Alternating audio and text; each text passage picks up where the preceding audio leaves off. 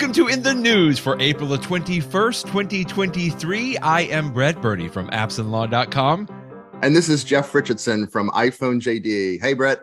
Hello, Jeff. Good to talk with you again. We were off last week, but back as normal as we could possibly be. But it seemed like we got to start off with a little bit of a scary story. I remember, I don't think it was 2 weeks ago, maybe 3 or 4 weeks ago, we talked about this interesting video that came from the Wall Street Journal, right? One of our favorite February, videographers. February. So Joanna Stern had a video and a story about I kind of call it like a scam. It was basically thieves coming into a bar, looking over your shoulder, getting your iPhone passcode, and as soon as they did that, they would take the physical phone, and then they could immediately jump in and change like your iCloud password. And that was some very scary stuff. But she's back with a follow-up story, which I don't know if this is a little bit more scary. I think it is, but hey, it's really good. I mean, I'm like you said, I'm hearing a lot about these, that people are seeing this story. It's like, hey, you know, is Apple not secure anymore? Like, is my iPhone not secure? I'm not quite ready to go there, but as always, it's good to take a few precautions on this, right? It's almost the opposite of it, Brett. It's almost that it's too secure. I mean, that's the problem. Oh, good point. And, you know, and it's not just bars. I mean, it could be an airport. I mean, any public place. You know, the idea is that any place that you're in public and you type in your passcode, if somebody is watching or even recording so that they could later replay it and, you know, play it slower and see what you typed, you know, then they have your passcode. And if they steal your iPhone, they can do all sorts of horrible things with it. Since she posted her story in February, many people wrote back and say, gosh, this happened to me too. And she named a number of cities that it's happened in. I was, you know, delighted to see that New Orleans, where I live, was one of those cities.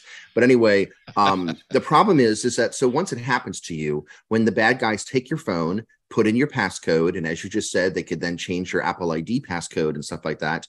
The next thing you know, they can set it up there's a way that you can set up your iPhone, and I actually have mine set up this way now. It's a new feature Apple came out with last year, that you can make it so that everything's completely locked down and secure, such that even like a backup that Apple has through, you know, iCloud backups and stuff, it's all completely locked down, and even Apple can't get to it. So if some reason some hacker was able to get into Apple's website, or if, you know, some government, you know, forced Apple through a subpoena or whatever legal means to turn something over, Apple could honestly say, we don't have the data. It's completely encrypted and we can't get into it. So it gives you incredible safety and security. But if a bad guy does it, then the person whose phone it is, they can't get access. And so that's what happens here. People in these stories are going to Apple and say, Apple, someone stole my iPhone. I want to get my data back, but they've locked it up behind this secure thing. Can you just flip a switch and give me all my data back? And Apple's like, I'm sorry, you can't. And the Wall Street Journal article has people saying, look, here's my driver's lice. I can prove that I really am the real Jeff Richardson. And Apple's like, that's not the issue. It's not that we don't trust you. We literally cannot access the data. So it's interesting because Apple is very concerned about privacy and security, but there's always that tension between privacy and security and convenience. And, you know, some people are saying, well, why doesn't Apple change the phone so that a passcode alone is not enough to change your Apple ID password? And they certainly could do that. They absolutely could. But the problem is the number of people that walk into an Apple store and say, I've forgotten my Apple ID password. Can you help me out? I mean, that happens so frequently that Apple decided to protect those people by saying, okay, as long as you know your passcode, you can then change your password. But that's the problem, is that anybody with your passcode. So there's not really a good answer. I mean, if you're someone who's forgotten your password, you're so happy Apple did it this way. If you're someone with a phone stolen, like the people in this week's Wall Street Journal article, you wish Apple didn't make it easy to help people out. So, you know, all we can say to people is you got to be careful about your passcode.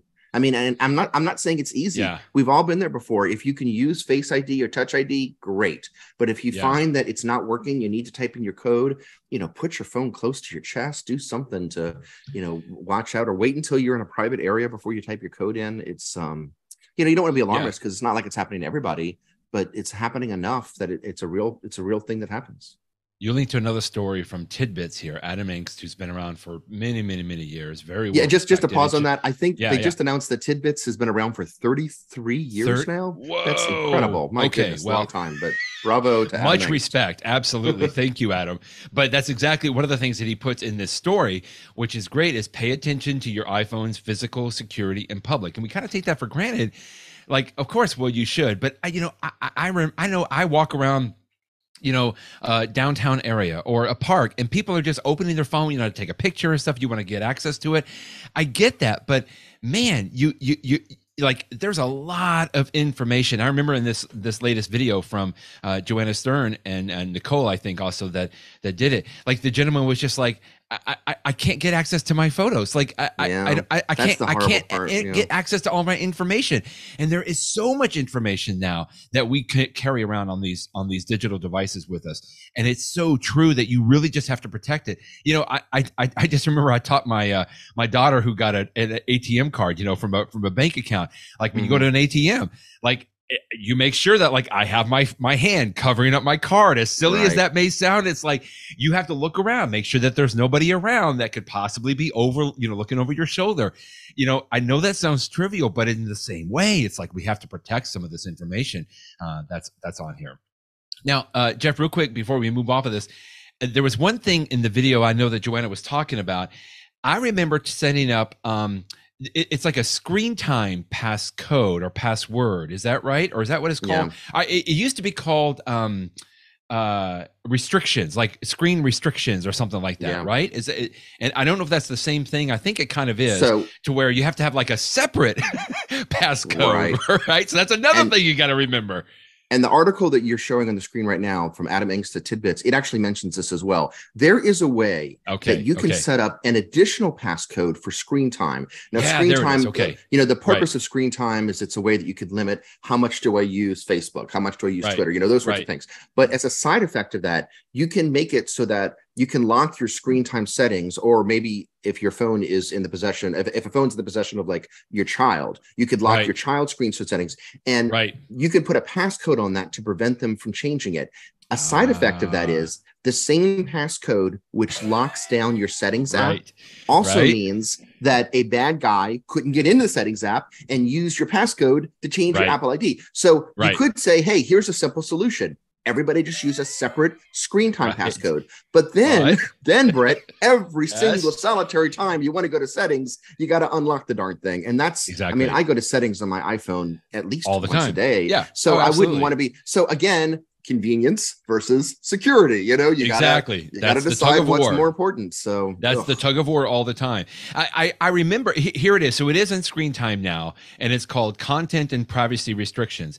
I remember, Jeff, that when I used to give, presentations around the country, I would tell people, this is early on, right? Before we really had some of these issues we're talking about today, but there was a way that it would change, like location services. Like if you didn't want it, certain apps to track your location. Now today we've got a lot more options on that, but I would tell people toggle that on so that it wouldn't track your location if that was something you didn't want to do. And sure enough, I've turned a lot of those restrictions off. But the other thing was exactly what you were just referring to. To do that, you typically want to do a separate additional passcode. So you've got your passcode for your phone, and now you've got a separate passcode for screen restrictions. We actually use screen time for my son, my wife and I. So we lock him down to like certain hours of the day that he can get access to certain apps, right? Because you got school and everything like that. But we use a separate passcode, and I can never remember it. So I have to go and look it up. We actually keep it in one password just for my wife and I. But the point that I'm saying that it's a separate passcode. So that doesn't solve the issue. I mean, it solves it in one way, but it goes back to the same issue you're just saying. If people can't remember one passcode on their phone, how do we expect them to remember two passcodes now? Even though it would fix the situation, but I don't know if there's an easy answer. Just like you keep saying, I use that exact same phrase all the time, Jeff.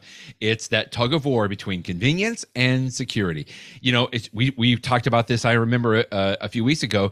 You could set up a 26 alphanumeric password on your phone, right? Instead of a 4-digit or 6-digit passcode. That's extremely secure, but it's not convenient, right? And it's like, what do you want? You got to pick one, and you got to be comfortable with that as well. Interesting stuff there. But thanks for linking to that story, and we'll make sure that the video is linked as well, so people can go and look at that. Now, last week, I know we didn't have a podcast. We didn't record one, but there was another similar security story that I found a little funny, but it's not funny in the sense that it is serious. But I know we've talked about this before. This has come up before. I just like the phrase that they use called juice jacking. So when you're charging your phone in an airport or somewhere similar, you might want to just double check the outlet that you're using, or in some cases they don't even have like an electrical outlet. It's just a USB port, right, that you can plug in your charging cord. Well, the FBI even says maybe you should just reconsider that real quick. Yeah. The danger is that it's possible, because of electronics that can be put into charging cords and charging ports, thing that you put into a wall, that if you connect it to your iPhone, it could try to basically hack your iPhone. Now, because of the iPhone built-in security measures, you will, I wish I could say always, because I think it's always, but I'm not 100% sure on that. Let's just say at least most of the time, you should get a warning if it happens. And you've probably seen it before. The warning is something like, trust this device, ? Correct. Which is something you'll see if you plug in your iPhone to a computer. So if you plug in your iPhone to something that you think is just a power outlet, and it's saying, trust this device, you should be saying, no, I'm not trusting that power. I don't trust. So, do not trust it. And if you say no, you can still charge your phone. You just won't have the thing is, you want to prevent the data from going back and forth. Another warning sign you'll often see is, this accessory is not supported. Exactly. Which is frustrating if you have an accessory that you actually do want to use with your phone. But if it's something that you don't think is adding a feature to your phone, if you think you're just charging and it's telling you this accessory is not supported, that should raise some red flags for you. I believe that you'll get one of those warnings. But anyway, the FBI story was saying people that just, click yes to those warnings or just go past them, then you're in a public area, whether it's a hotel or an airport or whatever. And if some hacker has set up a fake charging station, what is it, juice jacking, whatever you call it, that's juice jacking, yes. then it could try to hack your phone, and you wouldn't want that to happen. The safe solution, so what should you do? The safest solution is just plug into an outlet. If you see an actual outlet, like a regular, bring your own brick, bring your own cord, plug it in, and you're completely safe. But if that's not an option, I will also tell you it's a little bit safer if you're just plugging a cord that you trust into a USB port, because there's it's, as I understand it, the bad guys, the number one way that they do this is actually by using a USB cord that has electronics built into it. So if you see just a random USB cord out there, don't stick it into your device. It's pretty good advice for life. Don't be sticking stuff into places that don't belong if you don't know what you're sticking in there. In pretty much every part of your life, that's good advice. If you see some gum on the street, don't pick it up unless you're Elf, right? Exactly. And so that's the only. So, but again, this is a story that, as you say, I had, sometimes tech stories come out that like only nerds see, and then there's sometimes tech stories to come out that like your mom might ask you about or something like that. It's like this is definitely one that hit the mainstream. A lot of people got the FBI's warning. It was widely reported, and so so when you're in that airport, you gotta don't type in your passcode, watch what you plug into. There's a lot to worry about in those public areas. And this came from specifically the Denver FBI office tweeted out this little warning, like, carry your own charger USB cord. I got to be honest with you. I usually carry, we've talked many times about just having your own little battery charger, right? Because I don't want to have to I find a seat solution or a chair that's like right next to those. I mean, obviously I know those batteries will run out at certain times, but man, just bring your own. And again, it's similar to, I think of this just quickly. And we were just talking about ATMs. I've seen stories where I think they call them skimmers, right? So the bad guys would put some kind of little electronics in the place where you would slide in your ATM card. And in a similar vein, I think, I've seen outlets that have both electrical outlets and USB outlets, and you could, easily swap those out, and you could put some kind of electronics in the back. Anyway, it just comes back around to the same thing. Don't just tap, trust or yes on those messages that show up on your screen. And again, like you said, Jeff, you probably have seen this before if you plugged in your iPhone into your computer, or even sometimes into, a car, or somewhere else where you're charging it up. And just, hey, if that message comes up, don't just tap it away. Just take a moment to think about it. So good stuff. Okay, I think that's all for our security segment for today. Let's move on to Apple Card. This is actually something that I know we have mentioned and brought up because it seemed like Apple's been talking about this for at least a year, maybe a little bit more. So the Apple credit card is one thing, and then there is Apple Cash or Apple Pay, right? So I'm probably not going to do the best job of explaining this, but if you spend money on your Apple credit card, and I do this a lot, like at Exxon, or you go to certain, I always buy all of my Apple purchases using my Apple credit card because it gives me 3% cash back. Typically, that goes into my wallet in what is just known as Apple Cash, right? It's a little card. And that's great because I've been able to send money to my wife or my kids or somewhere like that. And it's just been sitting there. And I know you've got a story when you wrote this up today in a similar way. You could use that Apple Cash in different areas in different ways, but Apple now allows you to actually put that Apple Cash into a savings account, which I just think is neat. It's almost like this is becoming the Apple Bank. Yeah, no, it truly is. But it's good. I'm glad to see it.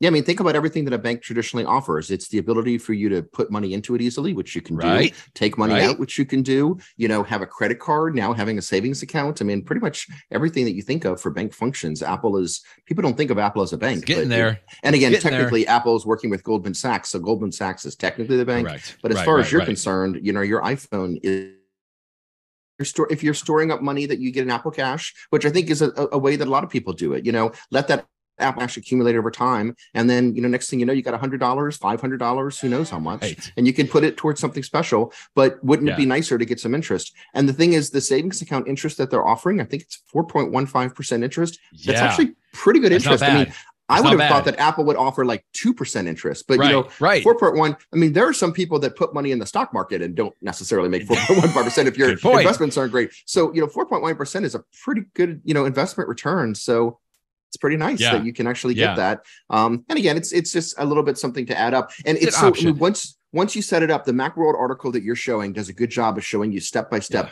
do this and then this and then this. And then next thing you know, every time you spend money on something, and as you say, at some places like an Exxon or a Walgreens or an Apple store, you actually get 3% instead of 1%. When you get that cash back, instead of going into your Apple Cash, it just automatically goes into the Apple savings account. And at the end of the month, you get some interest. So if you have an Apple card, I see zero. I mean, absolutely turn this feature on. Why not get a little interest? I've been a big fan of the Apple credit card for a while. I'm not the biggest fan of credit cards in general, but I love the transparency that I get with the Apple credit card. All the information is right there. And this daily cash has just been sort of like the frosting on top. In fact, my wife and I, this is like our little, you know, coffee money.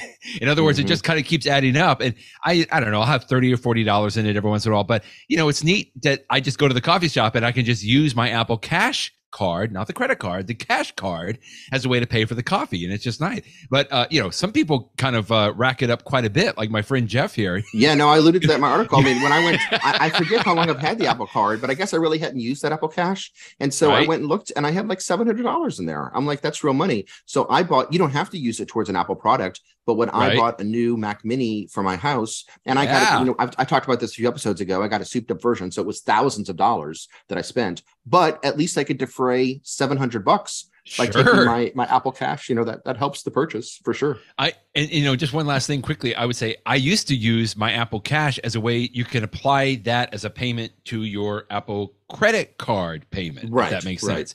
So in fact, when it comes up, when you're ready to pay your Apple credit card bill, it comes up and says, hey, do you want to use, you know, your bank account, or you've got $30 sitting in your Apple Cash, you want to apply that. So it's just really neat how easy it is. And I'm just glad to see Apple's talked about this, and I'm glad to see that it came to fruition here. Here is the I didn't know that segment of our show, Jeff. I liked how you wrote this up today.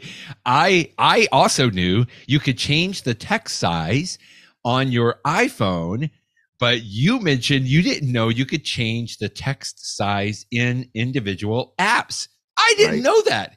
Yeah, I didn't know that, because sometimes you make the text bigger and it's like, this is too big for most of my stuff. I really just want it bigger in my mail app, or I really just want it bigger in my messages app. And so this post by Shelly Brisbin explains how you can do it using the accessibility settings on the phone. Again, I mean, we talk about this all the time. Features that are technically probably intended for people with a special accessibility needs, but anybody could use them. Of course. And so Jason Snell had mentioned that there's a new, a website called The Athletic, which is a really good website that's now owned by the New York Times. In fact, because I have a New York Times subscription, I think I now have free access to The Athletic, and they've got really good sports writers there. But they have a new iOS app, which is nice. You know, you could use a website, but sometimes it's nice to use an app. But he just found the text size too small in the app. So he was able to use the setting to go and just say, when I'm opening up this app, make this text bigger, but keep the other text. So it's just one of these good features that if you didn't know you could do it, you know, now you know, and it's very useful. This is a great post, by the way, by Shelly. We'll link to it in the show notes here, because obviously she talks about this text sizing on the apps, but there's a few other things in here that's like, oh, I mean, I think I knew some of these things, but it's just great that, you know, it's always good for the reminder, which is good.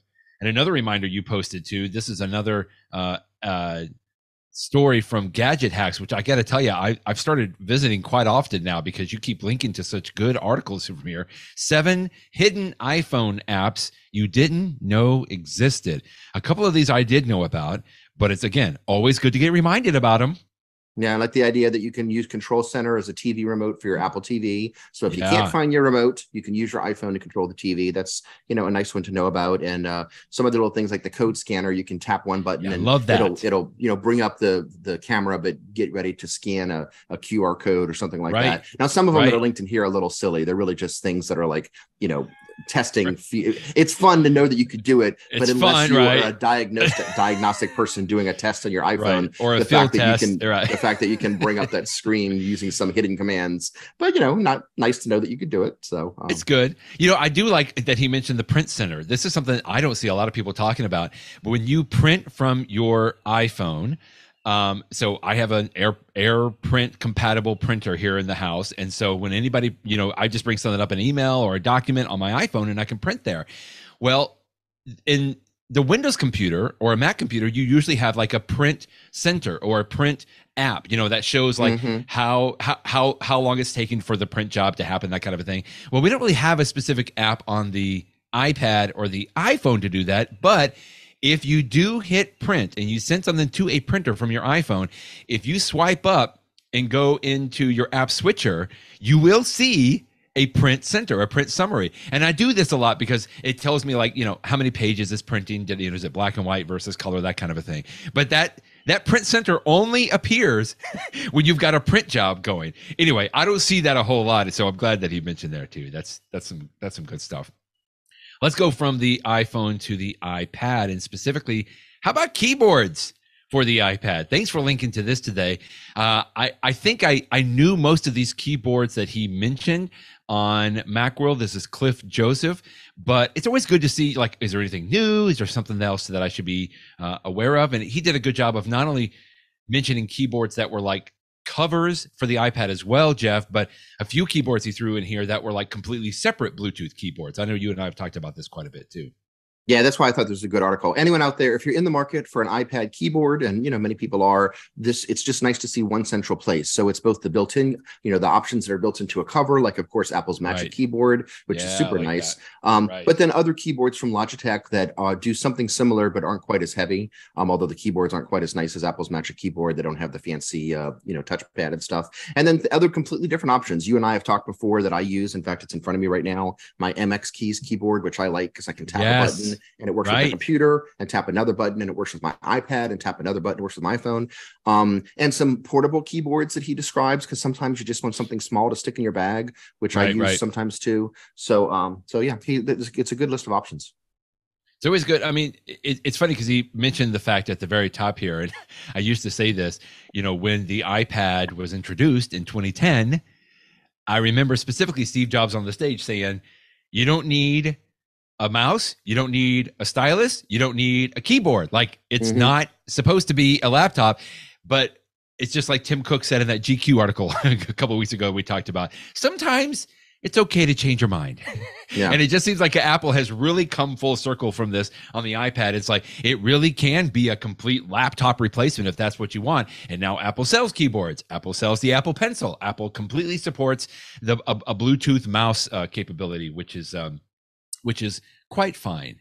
Yeah, this is the one that I use. I mean, I've mentioned it before. I mean, just my little, it's just an Apple Magic Keyboard. It's just a small portable one, and I fold it up in this little case here. For me, when I travel, I find that I don't want a keyboard all the time, so I don't want to have one that's always attached, but I can stick this in my briefcase and I'm good to go. And does that fold into like a stand for your iPad as well, It does. Jeff? Yeah, Okay, this is one of these cases that folds into a stand. So it makes it nice. I use it frequently, but not all the time. I made the investment in, this is the Magic keyboard, right? So like the iPad is floating here, but which is a beautiful keyboard. It is. And I thought that it would be a little too bulky for me when I first got it, but now I can't stand not having it. That's awesome. Great. You know, if I have to separate it, to your point, I do have to open up the keyboard, you know, all the way, and then I have to like separate the iPad from the back here. But, you know, it's just one of those things that I've worked around, because I'm like you. Sometimes I don't want to have a keyboard. Sometimes I do just want to use the iPad as if it were like a yellow legal pad or something on there. But anyway, good options there. We'll make sure that we link to that. Something I want to hear more about, what you mentioned this morning in your post, Jeff, is a smart smoke detector. Yeah. I guess I didn't know such a thing existed, but it doesn't surprise me that such a thing existed. It sounds like you use the Google Nest Protect, and a story that you linked to today is how the HomePod now can notify you if your smoke detector alarm goes off. Interesting. Yeah, the Nest smoke detector was one of the first, you know, sort of big popular smart home appliances that came out years and years and years ago. Google bought them a few years ago, so now it's called the Google Nest. I'm looking up at one in my kitchen right now, and it's nice because it's what I like about the Nest is it's a smoke detector, but it's super easy to use. So it'll talk to you. It makes it very easy to set up. And if you put multiple ones throughout your house, it will tell you, for example, if smoke is detected upstairs in your daughter's bedroom, you know, even the one down the kitchen will say, you know, speak out loud, smoke is detected in, you know, so-and-so's bedroom. And so you know exactly the source of the smoke detection and stuff. And it talks to you and tells you when it's time. It's just a very nice smoke detector, but it also sends notifications to the Nest app on my phone. So even if I'm away from home, if smoke is detected, you know, I could be across the country and I'll get an alert. Now, if you're across the country, there's limited things you can do perhaps, but maybe you could call a neighbor or something like that. So, you know, but of course, many people don't have a smart smoke detector. They just have the basic one that was installed in their house. And so now Apple has put an update to the HomePods. And in fact, I noticed it the other day because I just opened up the Home app and there was a little alert, a banner at the top saying, hey, there's this new feature. Do you want to turn it on? And when you turn it on, if your HomePod, which is always listening, because it's always listening to see if you say the magic words, hey, ... Siri, it's always listening. If it happens to hear something that sounds like a smoke alarm, because, you know, they pretty much all sound the same, it will say, hey, there's a smoke alarm playing, and it will send you a notification, which, you know, which is great. I mean, maybe you don't hear it for some reason. Maybe you've got headphones on in your house and you're not listening, but then you suddenly get a notification that, hey, could be a fire downstairs. So good. It's good to get those notifications. I think this is a great feature for Apple, and it's built on something that Apple had recently put in some accessibility features. Again, it goes back to things that are built for one purpose but could be used by the masses. There's ways that you can have your iPhone and other devices, if it hears something like a baby crying or a smoke detector, if you are hard of hearing, you can make it that certain things that it senses, it will give you an alert. So this is just taking a feature that originally was created for an accessibility need, people that are hard of hearing, and it said, hey, we can actually make something very similar, more widely available for people that they could use it for another purpose. So, you know, I see no reason not to turn it on. So for me now, if I was going to have a smoke detector go off in the future, I guess I'll be getting two alerts, my Nest one and my Home Kit. And, just in case. But why not? I mean, for some reason, one doesn't work. Maybe I'll get the other one. They're calling this HomePod sound recognition. And actually, when you were just talking about that, I remember there was a video not too long ago from Apple.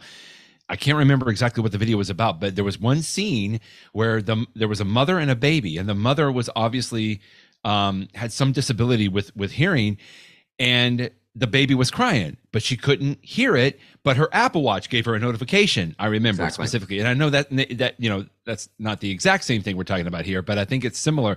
In the sense now this makes sense. This makes sense now hearing you talk about this.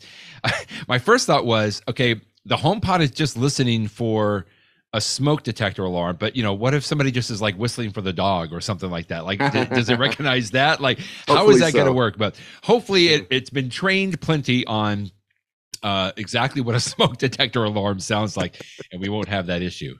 Here's the nostalgia portion of our segment today, Jeff.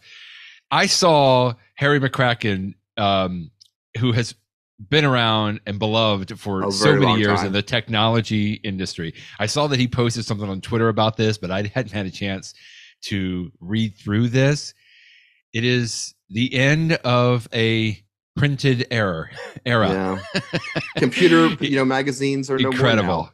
It's, when I remember in the 1980s, when I was a teenager and just starting to get interested, magazines like Byte magazine and Creative Computing and even popular electronics. I used to actually subscribe to Popular Electronics because when computers were really new, it was one of the magazines that would talk about them.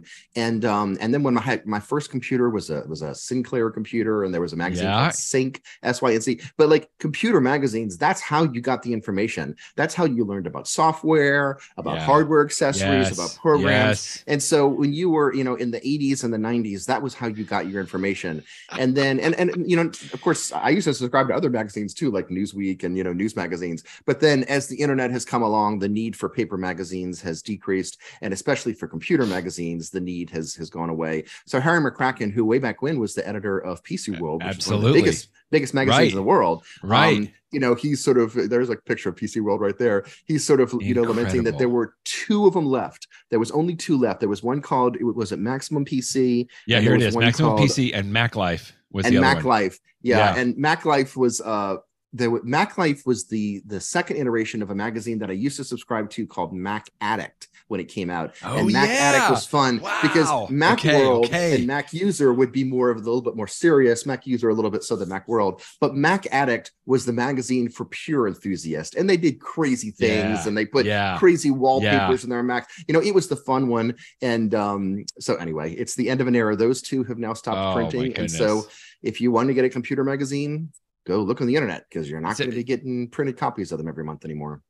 First of all, he talks about how when he was a junior high student, Harry McCracken, he had the Radio Shack TRS-80, which I love that. That was my first computer, I remember. But exactly what you're talking about, I can't even remember the name of the magazine, but I had several editions of this very old magazine that just had some basic programming in the back pages. And I would just sit there and copy it. Why? Exactly, Jeff. And it's funny, on this Byte magazine, this is issue number 1 from September 1975. And it talks about a cassette interface, your key to inexpensive bulk memory. And you know how I stored my programs on that TRS-80?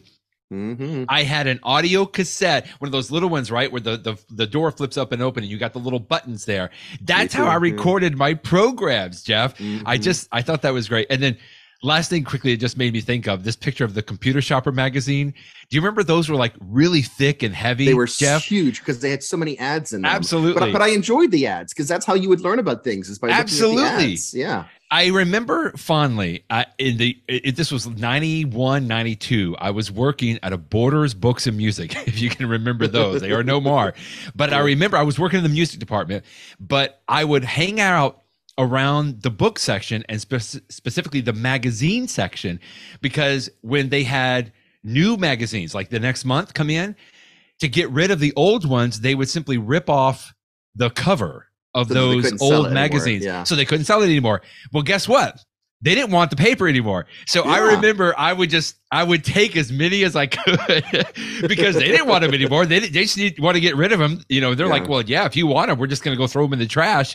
And I would just have so many computer magazines without any covers on them in my apartment, because I just love looking through it. But the Computer Shoppers were always, the biggest bang for the buck, because it was just so thick and everything. But thanks for linking to this. That was a fun walk down memory lane. And today, by the way, I do remember sometimes I'll take the kids to Barnes and Noble, and they still have magazine racks. And I remember the last time that we went a few months ago, I went to like the technology section, and it was just so hard to find anything on the computer side. I don't know. It pains me a little bit. I mean, nobody likes to change all the time, but it is the way it goes. And thank you. But Harry, the reality is I'm not reading them anymore anyway. So what can I say? Right. It's like, say, I'm not using cassette tapes anymore. So why should I be, remorseful that they don't have cassette tapes anymore? But, I read iPhone JD. That's where I go for my news every day. That's where you should go. Okay. One more nostalgia portion before we get to our In the Know. I'm so glad that you linked to this story from Marques Brownlee. He is officially known as MKBHD, right? Marques Brownlee HD. This is somebody that's been around for many years now. One of the most well-trusted technology reviewers. If you don't even know him already. YouTube person, absolutely, yeah. Well, he took a hit for the team this past week. Specifically a $40,000 hit for the team. I thought this was just brilliant the way he set this up. I'll let you take over there on the story now. Yeah, I mean, people have been selling at auctions these original iPhones, the one that came out in 2007, that are still shrink wrapped, that have never been opened. And so he went, and Sotheby's, which is a very respected auction house, had one of these that they had taken a X-ray to actually confirm that there was still an iPhone inside of the box and stuff like that. It had never been opened. And so he bought it for, he said that he put in the minimum bid was $32,000, and that's what he bid. And he won. I guess nobody else bid, or maybe he only had to go up once or something like that. But when you added on the fees and stuff like that for the auction, it was a $40,000 purchase. So he spent $40,000 to get a first generation iPhone, only to then open it up. Yeah, and there's a funny point in the video where he breaks open the cellophane and he says, "Okay, well, this has now gone from a $40,000 thing to you know, something like substantially less." $30. Yeah, exactly. Something. But it was fun seeing him open up the original iPhone box. I never had this. The only iPhone that I never had was the first generation. I bought the 3G, second generation, which was the iPhone 3G. But the first generation iPhone, it included, you know, of course, the old 30-pin connector back when they used to use that. And it even came with a charging dock, which I completely forgot about. I remember that. I've seen so many original iPhones that are sort of beat up and stuff that it's been, I mean, forever since I've seen one that looked brand new like this one out of the box. So it was fun just to see how it looked. I thought it was funny that, of course, it was completely dead because it's been what, you know, how many years? 16. How many years? 16 years. Yeah. So of course, the internal battery was dead. And even when he tried to charge it with the cord and the charging brick that came with it, that didn't work either because the charging brick itself had died after 16 years, which makes sense. But he was able to use the cord with another charger and get it charged up, and he got it turned on. In fact, the end of the video, I mean, this is just the unboxing. It ends up with him getting to the initial setting screen. I had sort of wished that he would continue. Like, I want to see him set it up. I want to see him use it. And I want version 2. Yeah, painfully slow, and of course the cell wouldn't work because the original iPhone would have only used an edge connection, which networks don't even support anymore. So you wouldn't even be able to use it on. You'd have to use it with Wi-Fi. But anyway, it was fun that he, like you said, took a hit for the team to show us all what it looks like this many years later to open up. Even at the end there, like that screen you're talking about, it was the next step is that you had to connect it to a computer with an that has iTunes software, which doesn't exist anymore.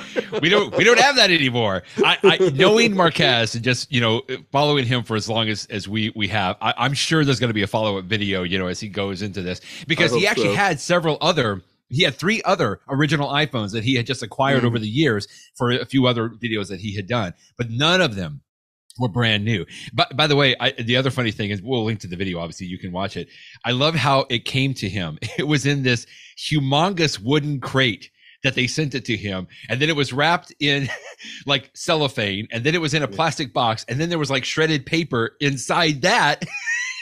like they took every single precaution to make sure that this phone got to him, you know, without a scratch or a dent. I just thought that. Brett, are you telling me that you're not used to getting these crates whenever you buy things at auctions through Sotheby's, expensive things? This is not how you normally get your auction deliveries? I can't remember the last time I had to open up a technology product with a drill and screws. Like he has a hand drill, a battery drill, and he's like having to unscrew the crate to get it open in there. Just great stuff. Thank you, Marques, for taking the hit for the team. I love it. In the know. I'm going to talk about Apple Watch because this is something that has been around for a long time. It's just one of those things like I did know. I can't say that I didn't know about it, but it's like, wow, I'm really glad that I remember that. Earlier this week, I drove home from a project that I was working on, and I got home about 11:30 at night. The kids and the wife were already in bed, but I needed to unpack a few things before I went into bed. Well, I didn't want to turn on a light, obviously, in my bedroom with my wife asleep.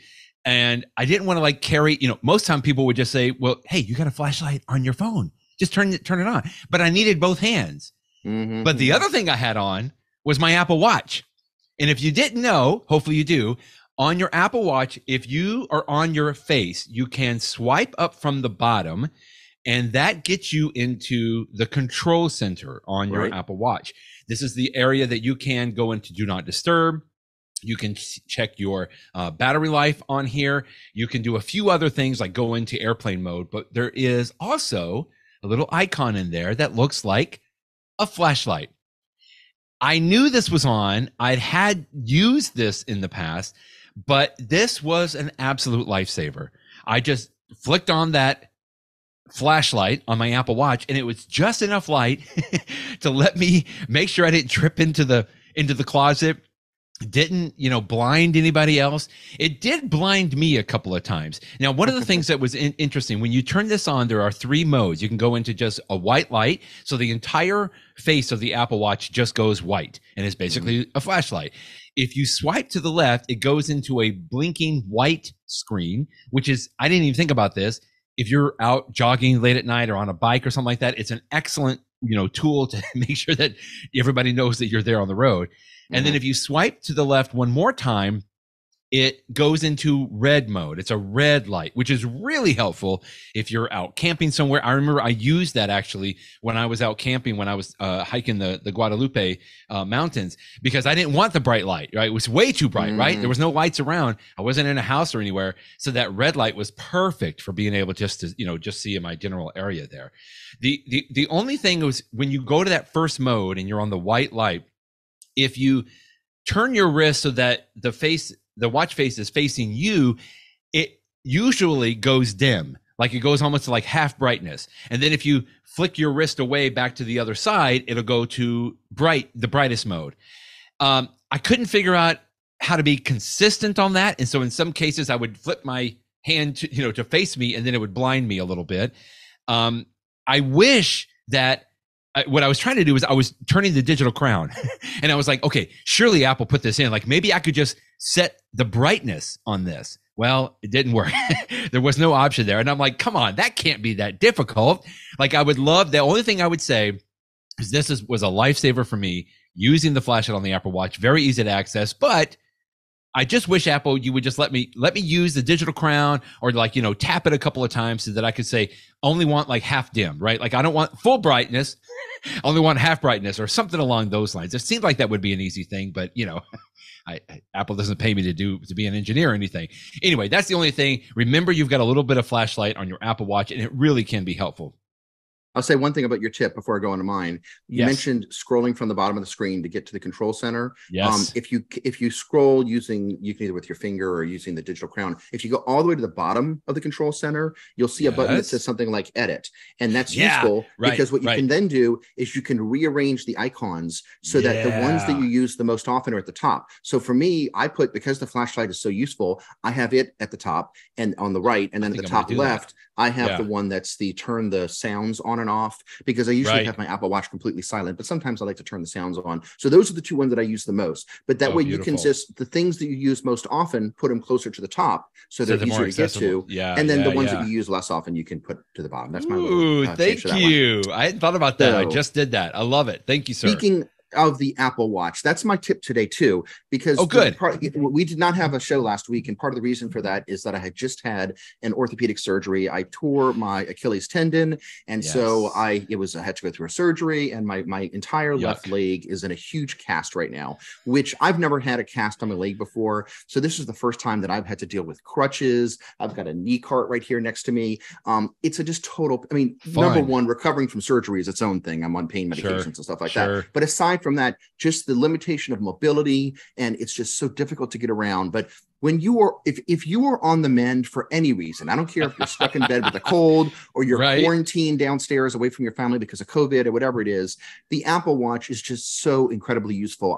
I have used my Apple Watch 100 times more over the last week that I've been in this situation. So, the thing I like about it is your Apple Watch, because it's attached to your wrist, it is literally always there with you. I like to say that my iPhone is always there with me, and it's always pretty close, but sometimes I move from one room to the other, and then my iPhone's in the other room, and I'm on a knee cart. It's going to take me 10 minutes to get back to it.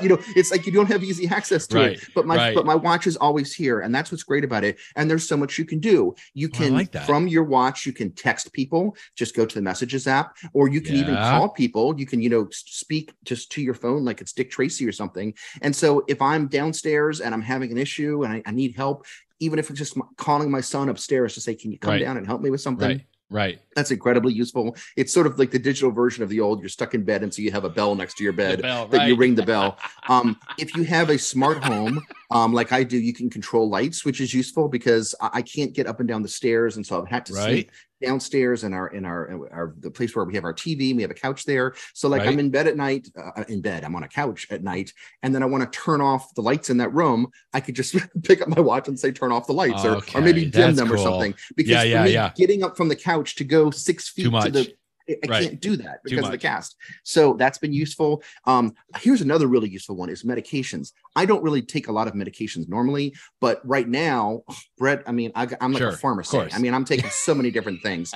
In fact, when I first started out, I was taking the serious stuff too, like the Oxy and stuff. I'm off that now. Right. But you know, there's so many different meds to take at different times in the day. You lose track of what you're doing. But the iPhone, and we've made this a tip of the week in the past, but you can go in and you can put each of your medications and what time of day you should take it. And then my Apple Watch just tells me, okay, now it's time to take 2 Tylenol, and it's time to take 1 of this pill, and it's time to take 1 of this pill. And I don't have to think about it. It just tells me to do it. I can mark that I did it. It takes a log of what time I did it. So I can, if I need to go back and say, did I take that the right time? It handles all that for me. It's fantastic. Alarms, of course, if I want, you can set alarms on your watch, which is useful.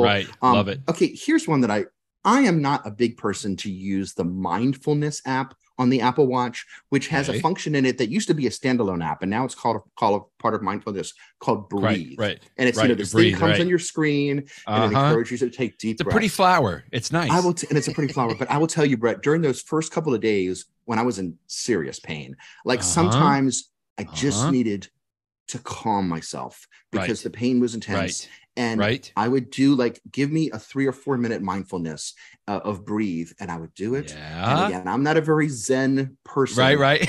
But at that point in my life, you know, it worked. You know what? It got me calm. It's Yay! So that was useful.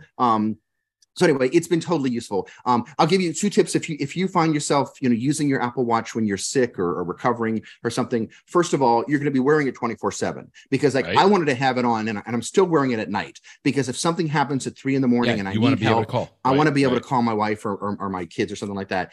But the battery obviously can't last 24/7 without ever charging it. And so if you have a newer model of the Apple Watch, I think it's the Series 7 and later, you can have fast charging, which is nice because it uses USB-C. And so I have one set up right here where I am at my computer, which my computer is just sitting on our dining room table right now, that when I stick it on there, it gets it up to 100% really quickly because I want to do that so I can get it back on my watch, which is nice. Yeah, of course. Then the other thing I say is, although I wear my Apple Watch at night in case I need to call somebody for an emergency, I don't want my display on when I'm sleeping because it's, you know, a little too much light. And so what I do is, because I have an always on watch with an always on display. So what I've been doing, there's a number of ways to do it, but I've been using theater mode, which is another one of those control centers things. It's got the 2 little faces, like the happy and sad face theater mode. If I tap that button, what it does is it turns off the always on screen. So it's completely black. And if I did have sounds turned on my watch, it would put it into silent mode. Again, I'm normally in silent mode anyway. Now, notifications still come through when you're in theater mode, but I actually like that because if I just need to be notified, I don't mind risking waking myself in the middle of the night from notifications. That's usually not going to wake me up anyway from just top of my wrist. But I just like the idea of having notifications. If you wanted to turn off notifications too, instead of using theater mode, you could use the do not disturb mode, which is the one that looks like a moon icon. Focus. So anyway, I cannot, you can hear how much I'm raving and all the different features. No kidding. That's I love great. my Apple Watch, but when you're in the condition that I've been in, it's just been so wonderful to have. So bravo thank you to the Apple Watch. It's just like you said, I remember we used to have a bell or, we'd start yelling and it's just so nice that you have so much control from that way. Well, my friend, hopefully you continue to use the Apple Watch and continue to get well. I appreciate it. Thank you. Because that's important. Because we got to get back on our schedule for the podcast. I don't like missing a week. I mean, it was for good reason, and that's okay. But it's I'm glad to talk with you again, Jeff. And we'll talk next week then. Sounds good. Thanks, Brett. Bye-bye, everybody.